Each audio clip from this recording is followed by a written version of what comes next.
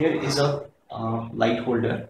So to connect the relay to the light holder, we have to cut this wire off from this point, let's say nearest to the holder. So let me take this point and let me cut it off. So something. Okay, so right now I have cut it off, and let me pull apart this two wires. Okay, so once it is done, so you can see here right now, you only have to cut the one wire between these two wires from the holder. So this will be going straight to these two wires, the one that have connected, going straight to the relay connections. This one, NO, COM, and NC. So what we can do right now, I can pull a little bit off from these wires. So let me cut this off.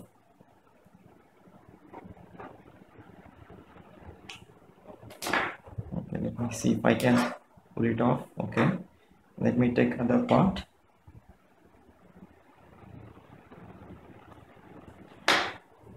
Oh.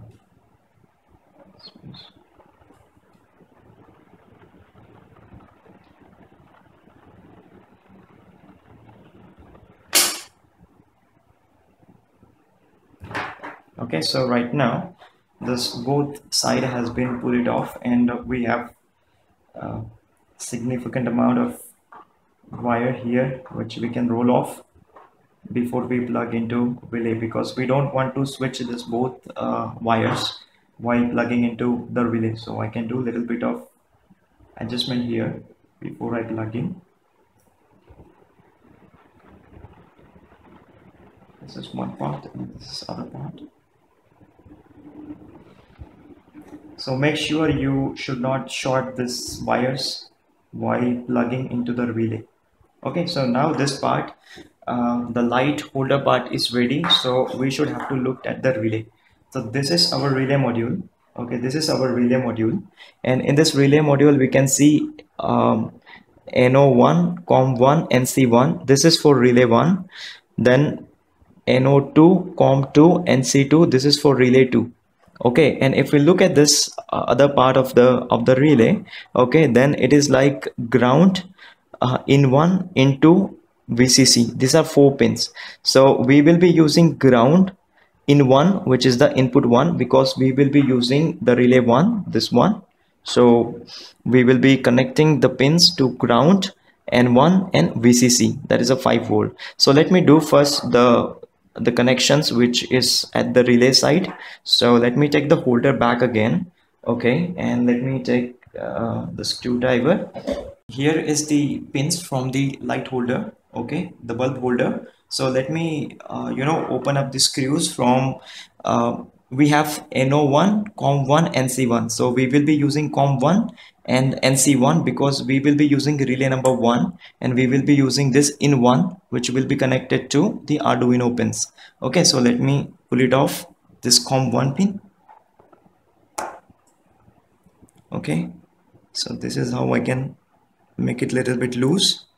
Okay, COM1 and NC1.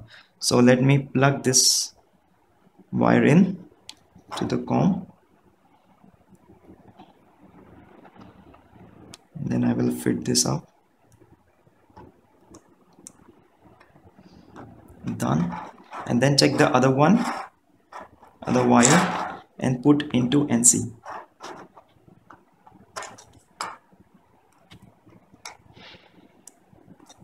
Let me plug in.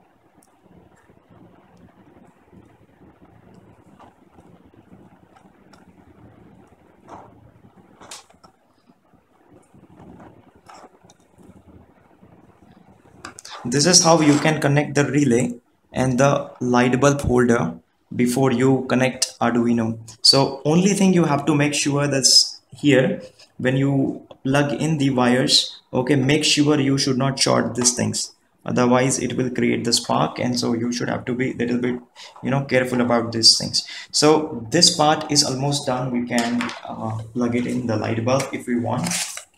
Okay, let me make it a little bit more readable. So the light bulb part is done. The only thing left is we have to connect the connections across the Arduino and the relay. So the first thing first, we can plug it in the main pin which we will be connecting, the pin number 8. So I can take the pin number 8 and connect to in 1. Again, I just want to remind you, we will be using relay number 1.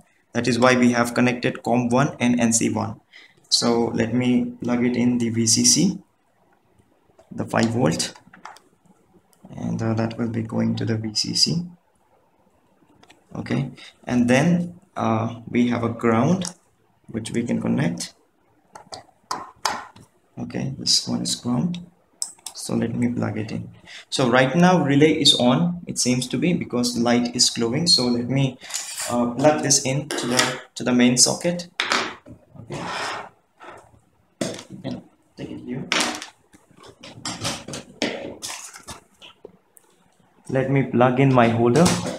Okay, and it is already on. Okay, so here is the final setup. We have the relay here, and we have light bulb, and we have the mobile app. And right now I can turn on and turn off the light bulb using relay. Okay, thank you very much for watching.